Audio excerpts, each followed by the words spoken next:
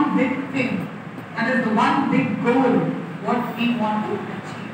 All of us cannot, the previous classes we were doing, we cannot do what we can do one thing, we have to do it properly.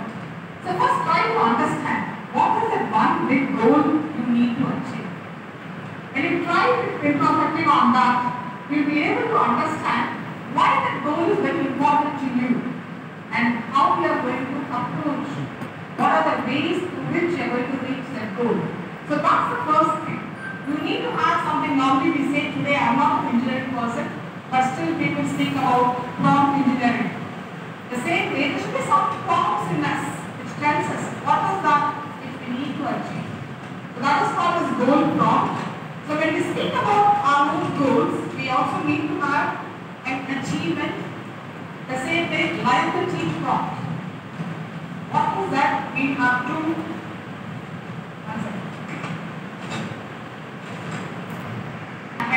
which we need to complete. It is something which we have to do it. That is the liability part. For both the things, the ideal way is self-reflection. You need to introspect yourself. You need to understand what you are capable of. What is that you are able to do? What you can contribute? What are the ways you can do it? So the first point is that you need to do a self-reflection exercise. Try to understand on your own what is that is important to me, how am I going to reach that area, through what ways I can reach it. The second one is seeking suggestions from colleagues. Today, nothing will work in silos. Everybody is interdependent. Everybody has to depend on somebody for some or the other information. So, we try to ask like-minded people, people who are with you, people whom you are comfortable, try to ask them in what way I can develop myself. What do you think that is the best thing which I can do? So try to find suggestions from colleagues.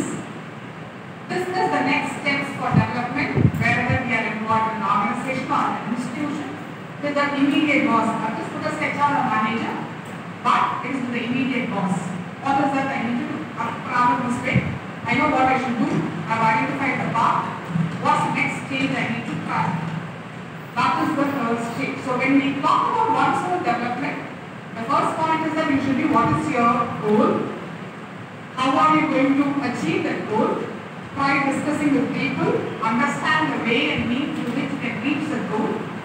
Talking to your immediate boss, saying that these are my plans, this is how I'm moving, is it okay? Is it right inside the organization? And all goals are SMART. I think this is very much debated and discussed. SMART, specific, measurable, achievable, and realistic and time-bound.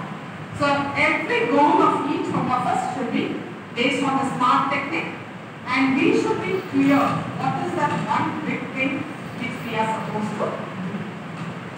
The second thing,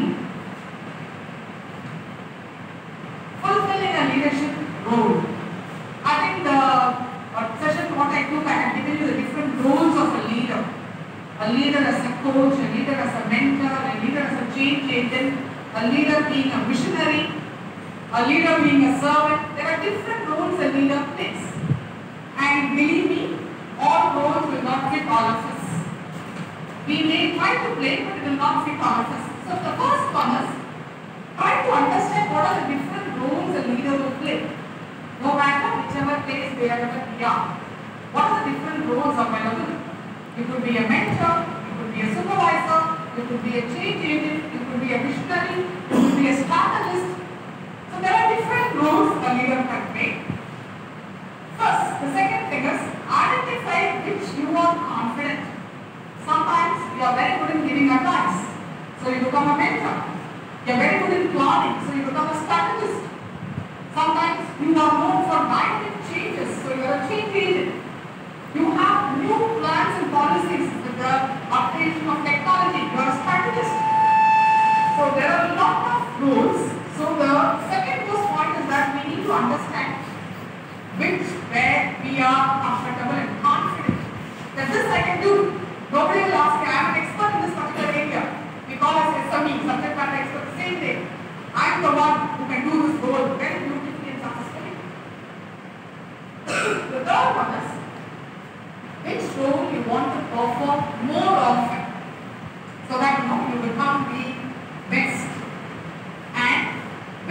are very comfortable.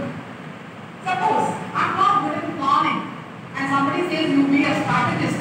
This will not work at all. Rather, I'm very good in motivating somebody, but I'm not allowed to do that. So try to understand the roles which are comfortable for you and try to practice it very often to make you the best inside the organization. The last one, how to make it more stronger. You should be the king. You should be the end result for that particular role. Nobody else can beat you in that. So you need to find out what are the steps you can take to become a more stronger person in those roles.